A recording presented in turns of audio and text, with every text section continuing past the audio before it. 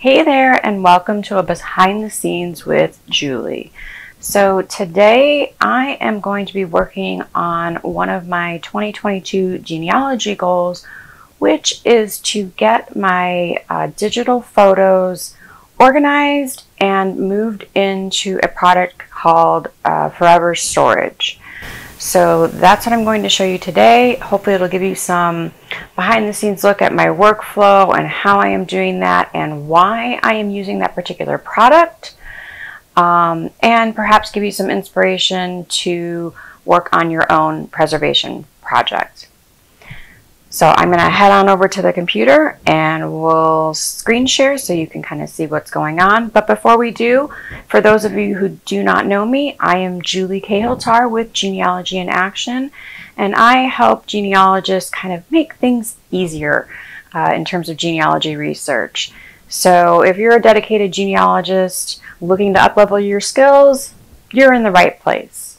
So let's head on over and I will show you how I am using Forever Storage along with their photo management product, Forever Historian. Alright, so we are currently looking at the Forever Historian version 6, which is the most recent version that was literally released like not even a month ago, maybe. It's basically a photo management system. It allows you to organize, tag.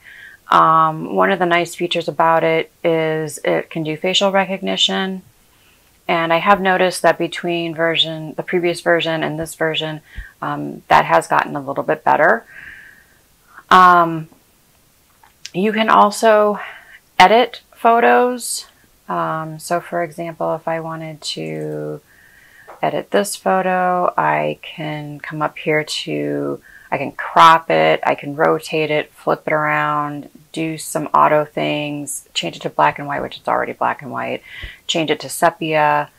I can do some more advanced things in here as well, and do some touch-ups. So it's a pretty cool thing. So I really like this auto fix because what it'll do is automatically kind of go through and you can like click and see if anything looks a little bit better.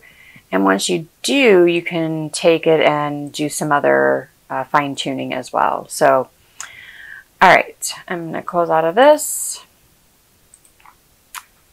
So what I'm going to do today is I am going to, well, I've already been working on importing some today, but I'm going to finish up with 2 photos.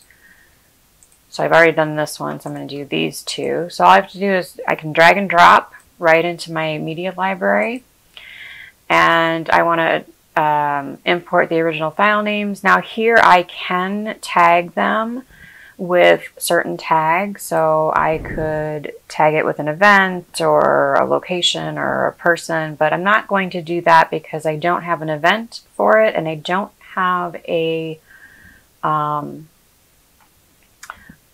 location. I'm pretty sure it's in Chicago, but I could be wrong.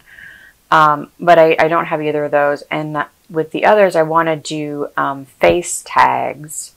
So I'm going to not put their tags in. So I'm going to close this. And I'm just going to go ahead and hit OK and let these come in. So it's showing me everything that I've imported today. So we have this one that I already did. And then I have these 2 additional ones. So I'm going to start with this one.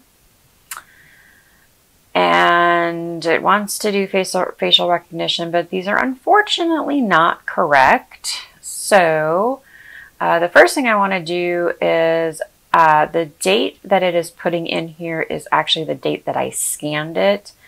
And I have metadata in here telling me who is who and more information like the year here. So I'm going to go ahead and change this to 1972 here. I'm going to leave the caption the same, except I think I'm going to do left to right just for clarification. Because in storage there are not face tags. They'll be tagged, but they won't be on the faces. So just for clarification, I want to put that in. And then here I want to click on this little arrow, because if I click on the check mark, I'm saying that yes, this is this person, and it's not. So I am clicking this down arrow here, and I am going to, let's see, who is this? Clarence. Okay, so I'm going to select a different tag, and I am going to choose Clarence. And then this one, I actually do not have a tag for, so I'm going to do add new tag. And I, for all of my organization, I use, I organize everything by surname, comma, first name, middle name, and then a number, which is their reference ID number or RIN number that Legacy assigns to each person in the Legacy database. I just use that for clarification so that when there's someone who I don't have a middle name to distinguish between, or, you know, they have the same name. I could have 5 George Stoffels in here. I don't know. But I need to be able to distinguish them in some other way. So that is how I choose to do it. A lot of people use like a birth and death date in parentheses or something like that. I had started to do it that way back in the day, and I learned very quickly that I didn't always have that information. I didn't always know the birth date. I didn't always know the death date. Sometimes I didn't know either one of them. So it really wasn't helping me to do that. So because of these numbers, each one has their own unique number, and it makes it just so much easier for me to associate who's who, organize them, and I can always go back to my database and say, oh yeah, it's this George. Okay, cool. I always know who it is. So that's just my personal preference. All right, so I'm going to go ahead and, I'm going to put it in a category. So he's going to go in my Julie's family Stoffel folder. Click OK. And then poor Aunt Elsie did not get a face tag. So I am going to double click on this, and I am going to manually do that. So you're supposed to like kind of click on their nose or in between their eyes, and then just kind of do this, and I can, you know, move it around a little bit if I want it more centered. And then I'm going to select a tag for her, and she is hiding down here. Okay, perfect. All right, so I'm done with this one.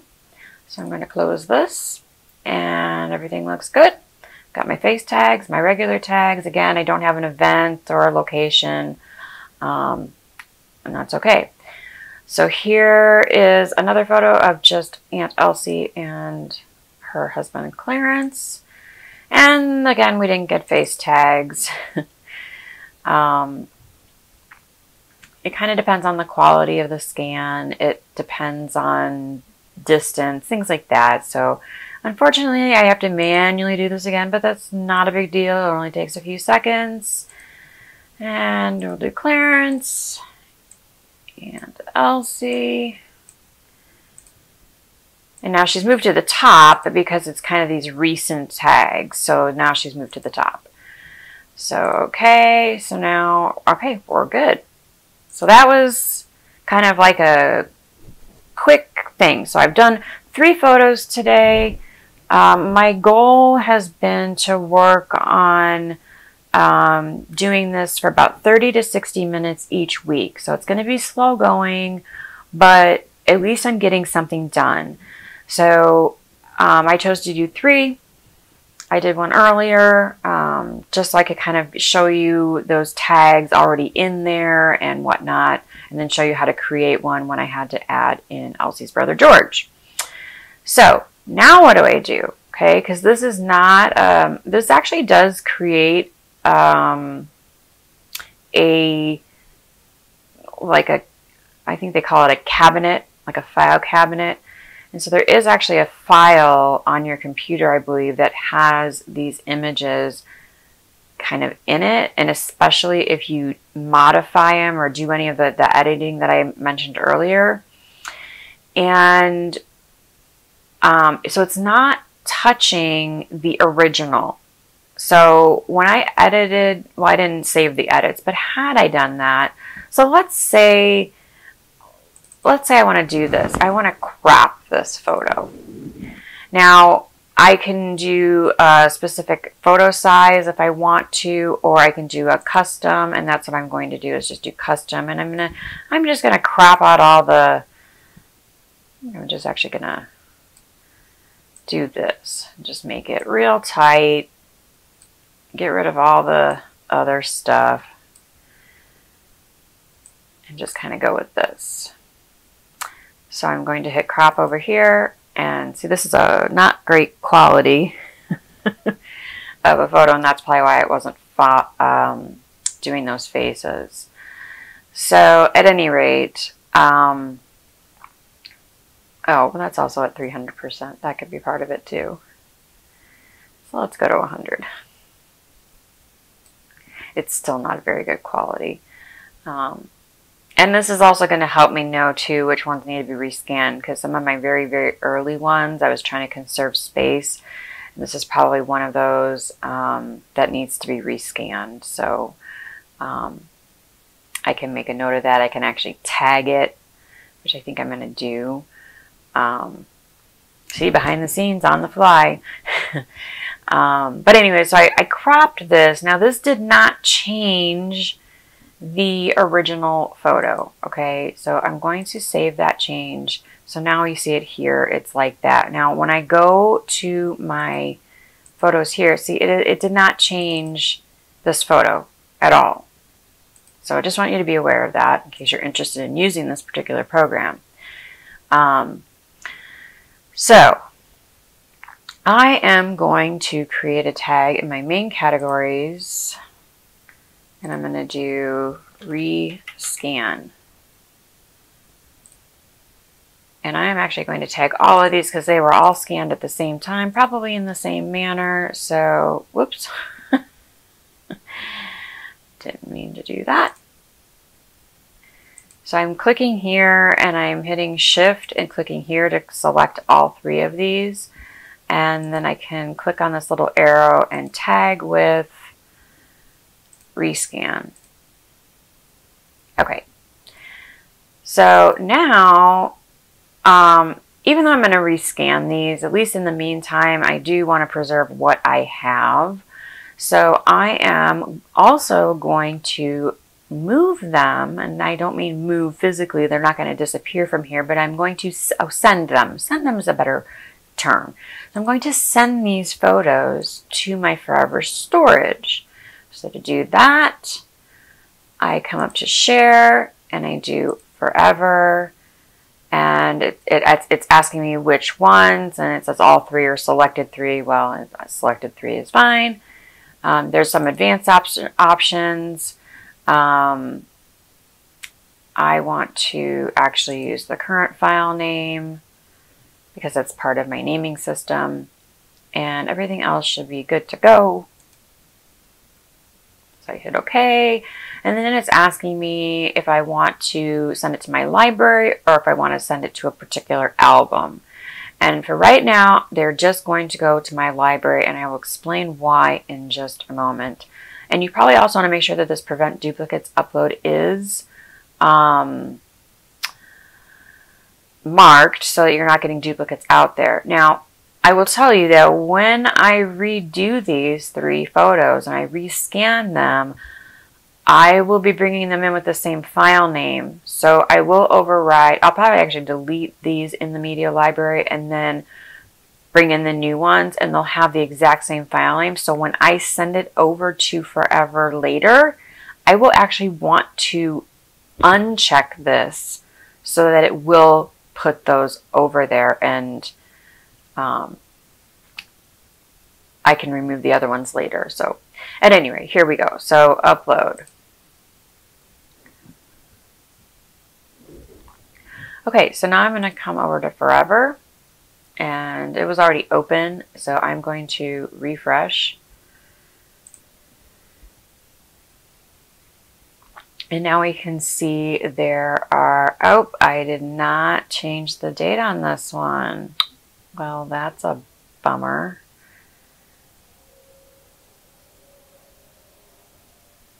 And I did change it on these two, so Okay, so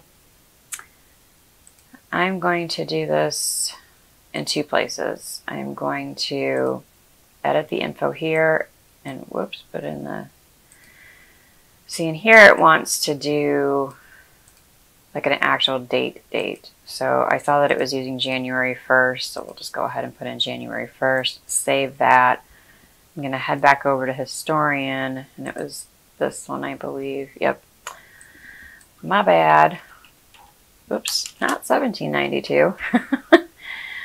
Alright, so I went ahead and just changed it in both places. No big deal. Okay, so I'm going to go back to my library here and refresh again. Okay, so now they're all on the 1st of January 1972. So, and then there's other photos here as well. So basically what I have decided to do, I had initially started creating albums. So if we kind of come over here, you can see I have an events album, and within that I have a weddings album, I'll have a holiday one, and a vacation one. And then within that I just have one wedding. So you can keep nesting and nesting as far as you want, but this is kind of how I decided to organize. And then I also have an album for my family and by surname, and then eventually I'll probably do by individual. Maybe not. I'm not sure yet. It's gonna depend on some things. I haven't quite decided. But instead of every time I work on this, like trying to figure out what did I import today, and if I know I did these three, so I can, do these three and send them to an album, so I can add them to a particular album. So I can come here and do this, and I don't have an album for them, so I'd have to create one. But I don't want to do that right now, because I want to get these into storage. Primarily, that's my goal. It's not so much about getting them organized here at the moment. So what I am doing instead of using the albums for the moment is I'm just dealing with my tags. So all of those tags that I had created for all those people, and like we did a face tag for Clarence here. So when I click on him, he's in 3 different photos. So really, for me, this is all I need. That's just me. That's the only thing I need right now is these tags, because the tags are basically serving as a way for me to find particular people. So for example, here's the one of George that he's in. So that's all I'm really concerned about. So the problem with this is if I share this, so like this album, you see it has this friends and family. So only friends and family can view this album, and then these 2 are private. I may open those up, I don't know yet. But at any rate, this one I have for only friends and family can view this album. Okay, great. The friends and family view is only by album, so they can't actually come to my tags. Now, when they're in an album and they look at a photo, I really don't want to do this wedding because these are all living people, and I don't want to share this. So let me go back to this photo.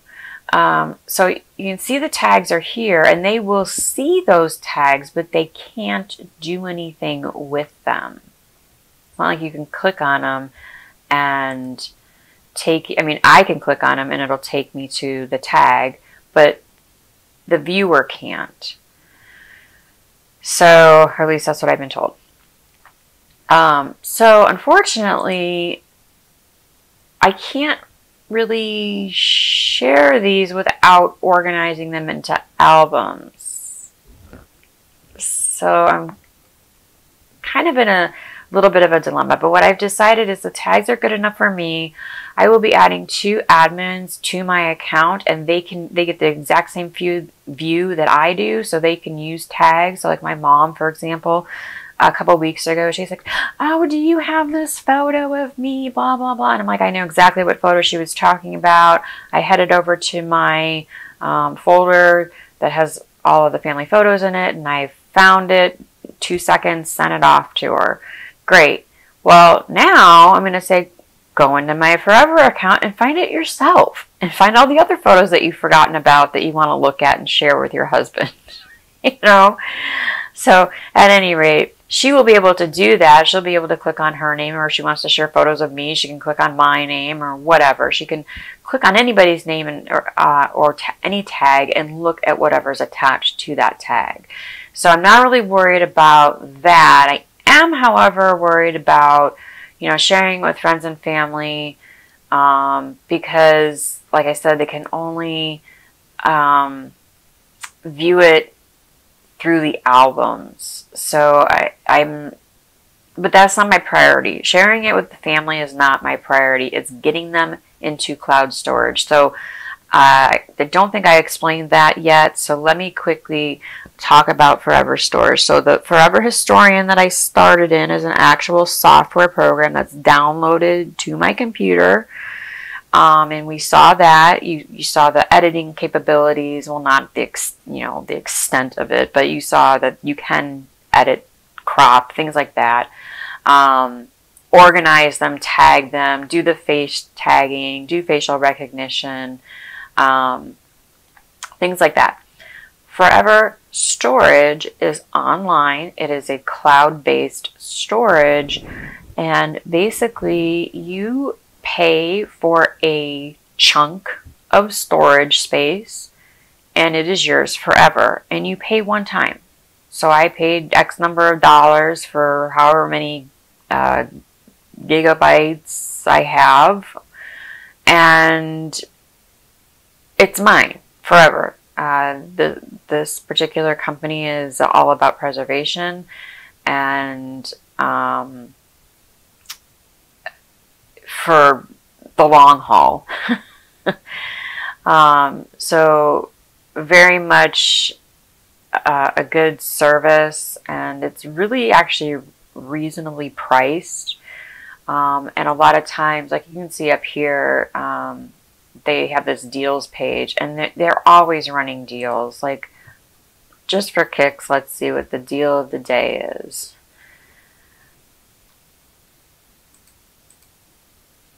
So it's on a scrapbooking bundle. So that's another thing that they have too, is they do, like, you can do scrapbooking, and you can print out, so you can do create and print, you can do all these different things, a photo book, cards, calendars, drinkware, all sorts of different things. Let's see.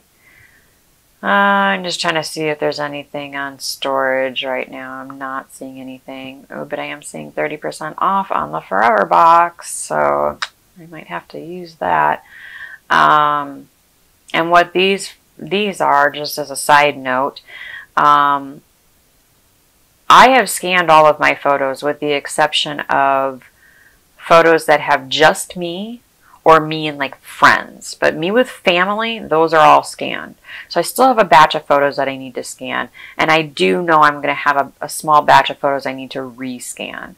But that's not really a big problem for me. What is a problem for me is I have reel-to-reel films, I have slides, I have negatives, I have all sorts of things that would require me to basically purchase a machine that kind of handles that. Now, they're not that expensive, but there's also a time involved in it, right? And so it's actually cheaper for me to use one of these boxes and have Forever. I send it off to them and they digitize it all, and guess what? They put it in my library. So when they're done with it, they put it here for me. So I don't even have to deal with buying the product to do a reel-to-reel or negatives or slides or whatever to scan those. I don't have to buy that. I don't have to wait, spend the time doing it, which is going to be a while. I mean, it took me forever just to do all the photos that I have.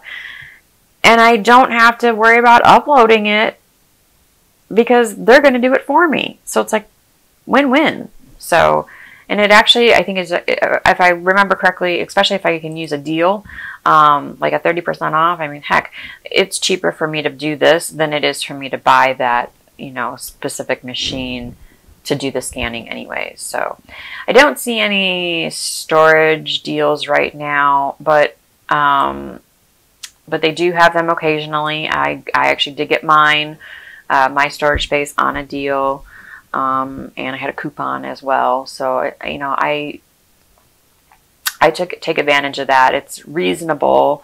So, like, we can come here real quick. Oh, these are the boxes. So, which is pretty cool, I think, in my opinion. Okay, here's the storage. So this page right here, the preserve and organize tab, is the forever storage. And you can come here and you can check out all the information that you want to know. You can do images, videos, audio, and documents, just PDFs though, and then any artisan projects. And Artisan is another software that they have that allows you to kind of do those like photo books and things like that, I think. But see, you can actually get today, always, 2 gigabytes of free account. So you can sign up today, right after you, don't do it right now, just finish watching the video and then head over and do it. And I'll put a link in the description for the video. But you can actually get a free account for 2 gigabytes, which is actually a pretty good chunk of storage to get started, where you can kind of play around with it. Is it what you want? Do you like it? You know, I think that's a pretty safe bet, not having to pay anything for it. And then if you decide to add more, here's all the options. So I believe I have the 10 gigabytes. Oh, it is on sale right now. Look at that. I believe I did 10 gigabytes to start. And I don't know what I paid for it because, like I said, I had a coupon and it was on sale or a special deal or whatever. But it looks like it's $150, and that's it. That's all you pay. You don't have to pay a subscription fee. This over here, they do allow you to have a payment plan. This is not a subscription fee. This is a payment plan. So you're paying it off in 24 months, 2 years at $7.50 a month. So that's actually a pretty good deal in my opinion, because their motto basically is forever. You will have this forever, even after you're gone. So, and then there's some other information if you scroll down further. So you can check that out later. But let me go back to my library. I think I've covered just about everything that I wanted to cover. So we basically, I imported some photos, I did some tagging, I did the facial tags, and when you double click on it and you like, I don't know why it is not highlighting them for me. Still working through this because it's new and things are slightly different, and I was barely using the previous version before this one came out, and I was like, okay, glad I didn't get too hooked on that one because this is a little different. Oh, you click on the face. There we go. So, but then that's what I like about this. And unfortunately, in the library, in storage, you don't have those face tags. So that's kind of a bummer. Maybe they'll change that someday. I don't know. But you can see it brought over the exact same information that I had And that one photo I had to change the date because I goofed, forgot to change it in Historian. But basically I started here, I uploaded those photos, and I did my thing here. They're all organized, so if I want to look for all Stoffel folders, I can do that. If I want to look for all Lovering photos, I can do that. Hammond photos, I can do that. So it's pretty cool. And then you can also do it by person. So a lot of these views aren't changing because, well, that one did because he's only in this one. And then I sent the ones that I processed today over to my forever storage, and now they are in the cloud, backed up forever. And like I said, will be organizing them into albums at some point, but that is not my priority. My priority is to get them here in the first place. And for me personally, if I am, out and about and somebody asks me for, do you have a photo of this? Or can you show me a photo of this? I can just come to my tags, on my mobile device, because there is an app too. I haven't used it yet. I haven't even tried it out, but I'm assuming I can do it this way. If not, I can always use the browser to pull this up. It is mobile friendly.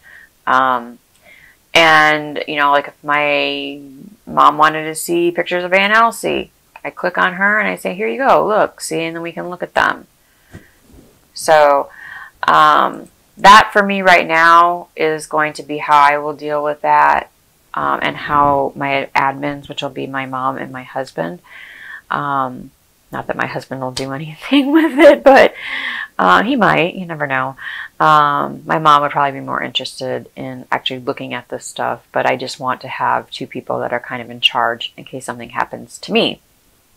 So this is going to be my system for now, until I get everything moved. And then all I have to do is I can click on George, and all of the photos that are here, I can click on them. Let me do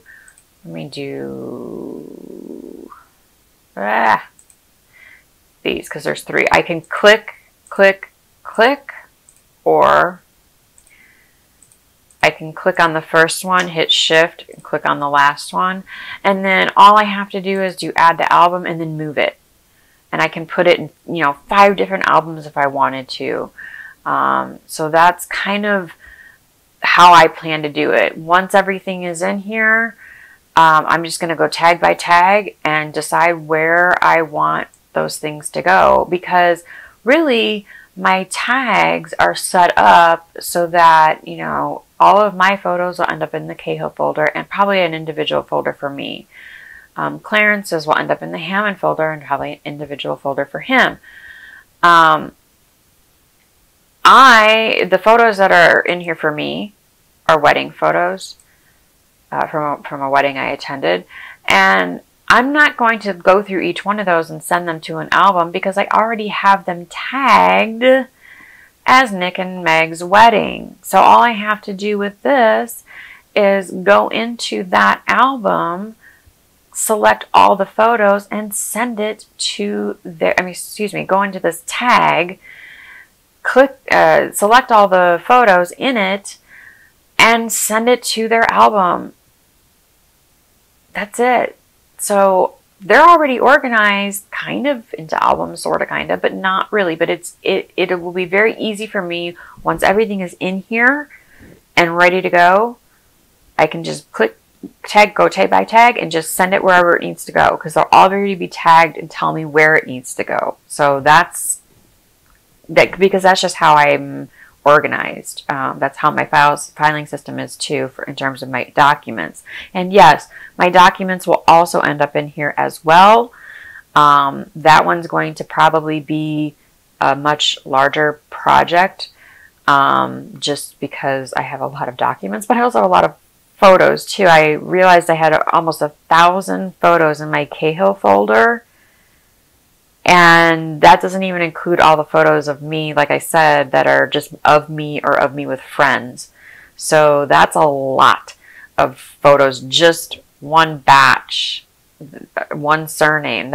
And I've got tons of photos beyond that. So this is going to take me a while to get through.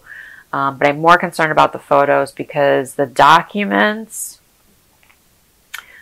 95% of them I can replace. There are some that I have in my possession that I've scanned that are irreplaceable. And I may actually try to focus on getting those over into storage as well, making that a higher priority.